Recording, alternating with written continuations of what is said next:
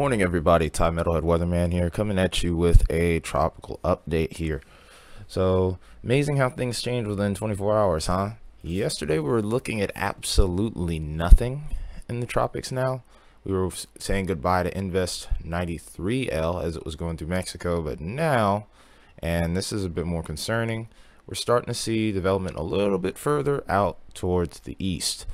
This tends to happen more as we get further along in the hurricane season, but like I said, this season may be full of surprises as it's expected to be really active, and I normally would not expect development over towards this region so early, but we do have a 20% chance of development within the next 7 days for this region here. The ideal point is going to be within this strait just before we get to the Bay of Campeche towards the Yucatan.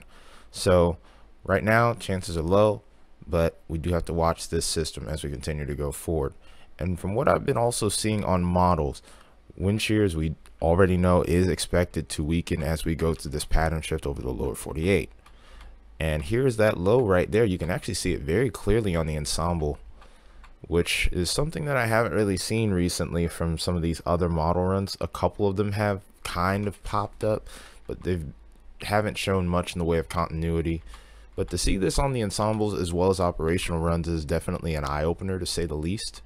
So we continue to go forward. You can kind of see little pocket here where the wind shear is light, and as the wind shear weakens as a whole over the Gulf and the Caribbean, it does look like we have a better chance for development if this can stay off land. That's the key question here. How much land interaction will this low pressure end up getting before it would end up going over the more ideal environment, which I would say would be over towards the Bay of Campeche? Of course, as we go beyond that point, the question then becomes, what else can we get to pop up over here and off to the east as well? Because if we can avoid this area and get into the Gulf, we might have something to say. We might have something to talk about here. Something a little bit more notable, I should say, at least. We still have obviously our first system over here that's literally hanging just off of the Antilles at the moment. But as we continue to go forward, I do expect an increase in activity. Been saying that for the longest though. GFS and both the Euro on the top right corner have been showing that in their most recent runs here. If we go to our ensemble members, we're looking for areas of low pressure here, highlighted by a tightening of these isobars here. That usually is a good indicator of a strong and healthy low pressure system developing. Something like this is a decent sign, but the more isobars that you end up seeing around it, better. It's a better chance for that to become a much stronger system here.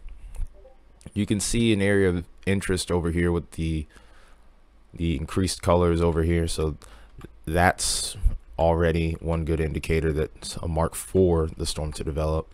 As time goes on though, look what happens as we look further off to the east too, as we get towards the end of this week.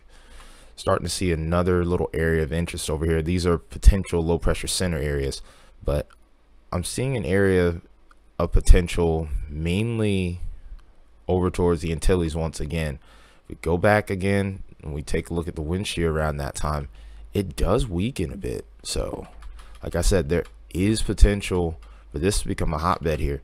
Typically in hurricane seasons, from what I've seen from this area here, it does look like we end up getting a lot of wind shear towards this area, and development here is not very common here. Storms often will start to form but quickly will get sheared apart by that strong wind shear, because hurricanes don't operate like tornadoes essentially, where tornadoes are good to have wind shear at the lower levels of the surface, lower levels to the surface. The tropics, you want those ones if you're going to want any sort of wind shear, you want it towards the higher levels of the atmosphere. Towards the lower levels, it just ruins the storm entirely. So as we continue to go forward here, just look at how many low pressure centers could potentially develop here. And again, some of these form in those areas where over time that wind shear really starts to weaken.